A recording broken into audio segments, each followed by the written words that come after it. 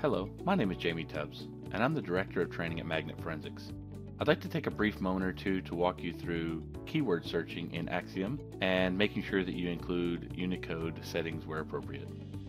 We'll start by creating a new case. We're going to add our case number.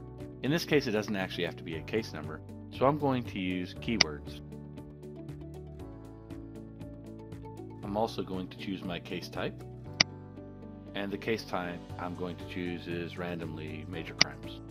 I'm then going to change the default folder names for the location for the case files, as well as the location for the acquired evidence.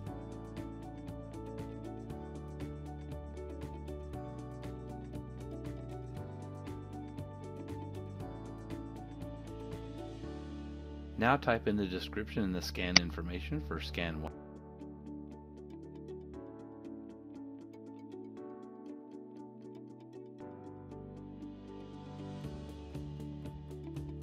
I can choose the next part of the workflow, Evidence Sources, by clicking in the bottom right-hand corner, Go to Evidence Sources. Or you can choose to work on the list on the left-hand side.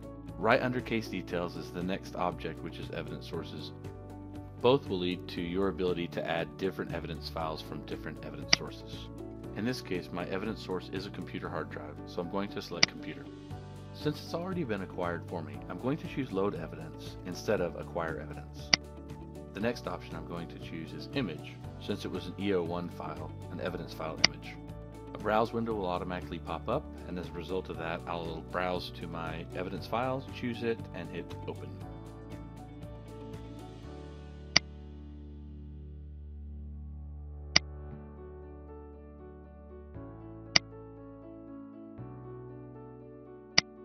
Now that I've successfully added my evidence, the next step is for me to choose Go to Processing Details. Again, I can do this in the bottom right-hand corner, or I can do this in the list on the left-hand side.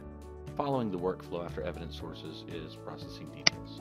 The first option under Processing Details is adding keywords to the search, which is the primary subject of this video. As you can see under Keyword Search Types, there are two options. One is Artifacts, and one is All Content. Let's first discuss Artifact. An artifact keyword search is a keyword search against just the artifacts pulled out into the artifact categories after Axiom is completed searching through, carving, and parsing for all known artifacts. An all content search is a search that is done across the entire drive, including artifacts, unallocated clusters, slack space, MFT records, everything. When you're doing a search against artifacts only, you won't get the option to search for Unicode because the data is normalized. However, doing an all content search, you can choose the encoding you wish to use to search for your keywords. In this section, I choose the encoding dropdown. This will allow me to select which one of the options I want to apply to my keywords. As you can see, both the ASCII and the UTF-16, also known as Unicode, options are already selected. I previously used this keyword in a case, and when I did so, it remembers it for future cases. Now I can delete this entire keyword list by choosing the trash can at the end after the number of records. It's currently not shown, but if you hover over that area, a trash can will show up and you can delete it. Not what I'm covering here, but I just wanted to make sure we talked about it. If I wish to apply this keyword list, all I have to do is select the Enable box at the front of the keyword list.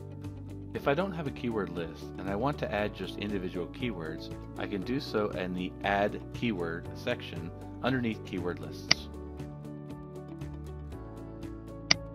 I'm going to add two keywords, Nick and Day, which I know for sure are both in Unicode and in ASCII on the system that I'm choosing to search. Don't forget to choose the encoding dropdown next to the keyword you just added prior to choosing Add, and then you can change it to UTF-16. My suggestion to you is that you always choose UTF-16 and ASCII. I can't think of a time when UTF and ASCII couldn't be chosen together because Unicode is a common storage method used by Microsoft in a lot of their products.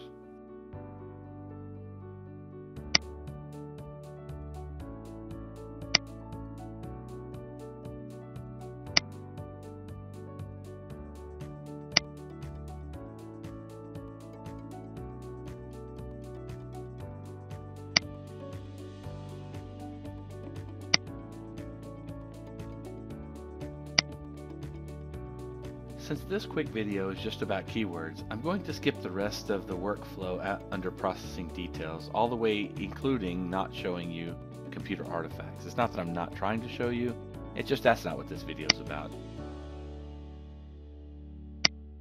When my case is processing, I always like to open up thread details just to see exactly what's happening in the case processing.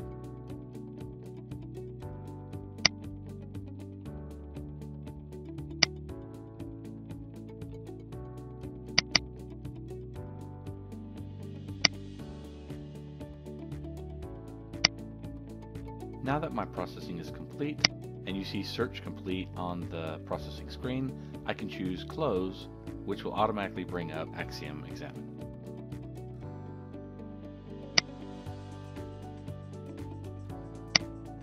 Now that I'm in Axiom Examine, in the Dashboard Explorer, what I can choose is, on the right hand side under Keyword Matches, just choose one of my keywords.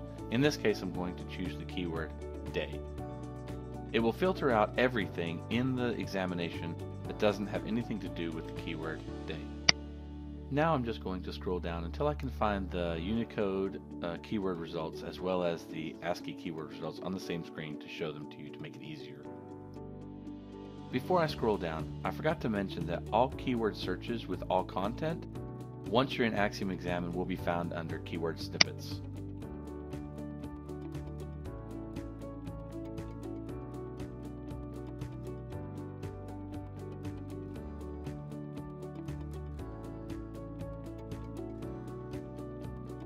I arbitrarily picked a keyword in ASCII, and I'm going to draw a square around it in blue.